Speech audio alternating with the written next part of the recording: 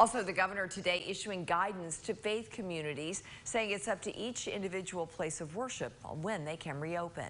We have not, throughout this effort, mandated church closures in this state, but we have recommended, and we continue to recommend, that churches not meet during this time, but we want to go ahead and put this guidance out so churches can begin the planning process.